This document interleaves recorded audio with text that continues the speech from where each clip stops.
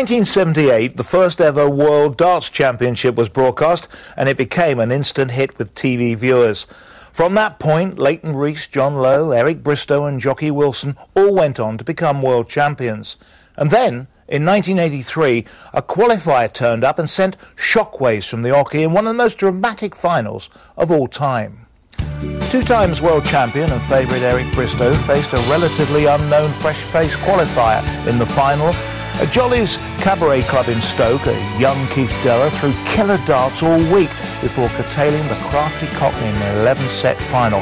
It went down to the wire, Bristow needing a bull to win played safe as Deller checked out on 138. It still remains one of the biggest shocks in the history of World Championship darts. My guests are the three main players on that Saturday afternoon at Jolly's. Already twice a world champion, the crafty Cockney himself was favourite to make it a hat-trick of titles. Eric Bristow did go on to win 5 world titles in total, but it still remains a mystery how this one got away.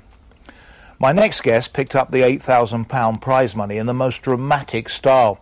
Having picked up his arrows at the first time at the age of 15, Keith Deller was just 8 years into his career and qualified for the World Championships, and during the finals blew away the former world champions John Lowe and Jockey Wilson to set up a David against Goliath contest, which ended in a famous checkout in the final set. Our final guest commentated for TV on that day. A history graduate from Cambridge and a professor of modern prose, Sid Waddell is acclaimed for putting televised darts on the map, initially as a television producer for Yorkshire Television. With a mic in his hands, he played every dart, performing just as majestically as the finalist, and brought both colour and flamboyance to sports broadcasting, the likes of which had never been heard before. Sid, starting with you, Indoor League, a Yorkshire Television programme, really discovered televised darts. What do you recall of that? Well, what we did was we sat around in those days of ITV horse trading, where Lou Grid said, I've got 20 of these soaps. And Donald Baverstock, the boss of Yorkshire Telly, had always wanted, since his dad was a Skittles player, to hit the screen with a show called the Indoor League, which would feature Skittles, with swing Skittles, arm wrestling, and darts, using all the technology we have in the slow motion action replay on the table football, and invented the banana shot. But we came across a magnificent subculture that worked at it might be the fact I'm a coal miner's son, so seeing big guys with tattoos who like the pint and a bet and a few quid. Leighton Rees, amazing, from the valleys, lived with his mam, counted bolts at his store company. Alan Evans, Dad had a pub, stood on a box from the age of 8. Tommy O'Regan, Irishman, captain of the English team, could go around the board on doubles, only missing once in 2.5 minutes. And these guys were playing darts in 1972-73 down in the valleys, and Langworth and John Lowe playing in the Midlands for lots of money. Eric Bristow, then aged about 14, watched it, says I want to go on there. 4 years later he won it. It was just... We found subculture, we found interesting characters, and we found sport. How did that develop into televised World Championships? I think the parallel idea was being had by Nick Hunter, who developed rugby league and snooker. Nick Hunter had gone out to say, let's take as much hardware as we take to the Grand National, to the World Snooker Championship. Couple of years earlier, they'd had unearthed the greats like Thorburn, Hurricane Higgins, lads like that, eventually Davis. So they said, if we can do it with snooker, which is, some people say, not a sport, it's a pastime, why can't we do it with darts? So, Eric Bristow, you were watching all this and then you got involved. Well, I used to watch it at home, as I said, 1972, wasn't it? 72, yeah. 73, the first one. So I was like 15, 16. But I was playing darts in London Super League, and I was beating some of these players that were playing on TV for money. I used to play money races then. And you just had to find out how you could get onto it. So you had to join the Super League team, then you had to play county for London. Then if you was good enough, you got picked for England. It was like a slow little moving thing to get through. And then by the time I was at 18, I got invited to the Indoor League. And funnily enough, I lost to a guy that I used to practice with all the time, a guy called Charlie Ellix, which was weird. We played in the same team, and then we played. There's 8 invited players on the TV tournament, and I played my mate, which was better. I mean, Charlie was a very good player, you know what I mean? But yeah, it was a great tournament. As I said before, they tried it on TV to see how it would go. They played the table football as well. 2 of my mates from Stoke Newton played that. They won that, and I remember Clive Myers was the arm wrestler and what.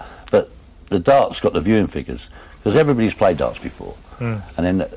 I think the TV company was a bit astounded what viewing figures we got, and so they thought, right, we've got something here, and obviously the BDO run it, and they run the darts then, and we had England teams, and we just had little different sponsors come in and put different things on TV. Then the World Championship started a few years later.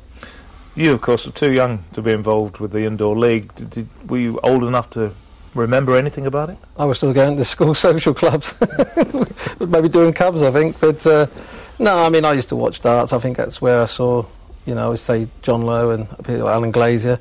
Just loved watching the darts on TV. And then my mum and dad have always played darts, so started playing and sort of picked up the game pretty quick, really. Sid, were you always convinced that darts would take off? I mean, there you were bringing these lads in from the Welsh valleys. Did you believe then it would be big or not? I suppose, Gary, that it's this sort of subdued class consciousness before the coal miner. So the idea that these lot from the East End and Briggies and his mum used to make chips with one hand and throw darts with the other, and this little kid practicing. Eric's dad was a brilliant crib player and burger player, and he taught him how to count at darts. He was like Fagin. He was taking Eric around pubs when he was 15 with pockets full of $half. This is not your normal sports star. This is not how the Reverend David Shepherd was on the pitch at Lord's. They were unique. But the other thing was that we showed with split screen that darts was made for telly. One side you've got the agony and the ecstasy, and in games between him and Alan Evans, there was genuine aggro. Then Evans threatened to break Jockey's jaw, and Evans appeared to say, I'm going to thump you, you cockney so-and-so. He didn't say that. It was more than that. On the other side of the screen, you've got these big guys with tattoos and not a few pints, hitting precisely bits of the board. So I think Walter Evans beat the News of the World Champ in 1972 when ITV had covered it briefly, and Evans had 200 supporters with plastic leaks, and you'd never seen fan mania at darts. The amazing thing was, Eric, I mean, you've always been in pretty good shape, and so's Keith, but there we were watching darts on television with big pints, big fat players, and smoking. I used to smoke a lot. Well, I still smoke a lot, but yeah, not I on used TV. to smoke on the screen, and it was sort of not the average, to underline what Sid's saying, sort of sporting spectacle. What did anybody think about the smoking or the drinking? I mean, you know, it was fashionable then. Well, the main sponsors for snooker and darts then were cigarette companies, weren't they? Yeah. Embassy used to do the snooker, and there was they'd done a few other tournaments as well. But did you need the pints? I like to drink anyway. Yeah, but did the players need the pints? Certain players need a few, yeah, definitely. Yeah, there's a few of them that don't drink now. I mean, it's a different breed now entirely. But yeah, all dart players, when you play in a pub, you walk in the pub, you don't get your darts out straight away. You order a pint. Your mate comes in later on. You might be on your second or third pint. He gets a pint, and you say you fancy a game of darts. So you've had like 2 or 3 before you even start. And a lot of people just like a couple of pints just to relax. But you can't go over the top with it. You know what I mean? Some of the players drank a lot. You know what I mean? But were there any players who got drunk playing? Yeah, but they didn't last long. You know, these big tournaments, when that all started, we used to go to America, and we used to play over a weekend. We used to play 7 tournaments in America, and Friday night used to be the blind draw, a bit of fun. You could play with anybody. That's why everybody entered it. It'd be 2,000 people in it, putting $20 a piece in, and you might play with a lady. It was a bit of fun, but it was good prize money for the winners, like $2,000 for the winner. Then Saturday the fun started. You started at 10 o'clock in the morning. You played the men's pairs, mixed pairs, 4-man team. And you started at 10 o'clock in the morning, maybe finished at 12 o'clock at night, and then on a Sunday was the singles. You had to get up and you started at 10 o'clock in the morning again. And then all the finals were played about 7 o'clock Sunday evening. So the guys that drunk too much didn't have no chance at the end. So you just drink so much, stop, have something to eat. You know how to control your body anyway. I think the epitome was jockey John Thomas Wilson. who had an amazing talent. Jockey won darts matches when most people would be in intensive care. I mean, I remember an exhibition with him in 1982. They let him watch the Scotland match against, I think it was Brazil, and they scored a goal. Jockey had 8 pints of lager before he started throwing. He played 16 people, let a woman win, by which time he'd had a bottle of vodka. Then we started drinking whiskey in the bar. I was supposed to be writing his life story, but I got it with 3 sentences before I was down as well. And that's what finished him.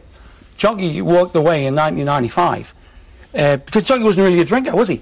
Jockey had never drank when he was at home in Kirkcaldy. He just didn't drink. But when he got with Eric and Cliff Lazarenko and Bobby George, this was the big time. Because don't forget, Jockey was brought up in an orphanage for the first 14, 15 years of his life when he got with these lads. But the other side of the coin, when he won it, milk. They had a picture of him when he won it in a bath with all milk everywhere. All of the darts pictures had been beer. That wasn't really exactly true, that. But the thing about Jockey was, he used to follow him doing exhibitions, and Jockey used to have his own bottle of vodka, and it had Jockey on the label on the bottle. And he used to drink the whole bottle of vodka in a night, and then turn around and say, "Who's been drinking all my vodka?" And that was Jockey. He used to have his own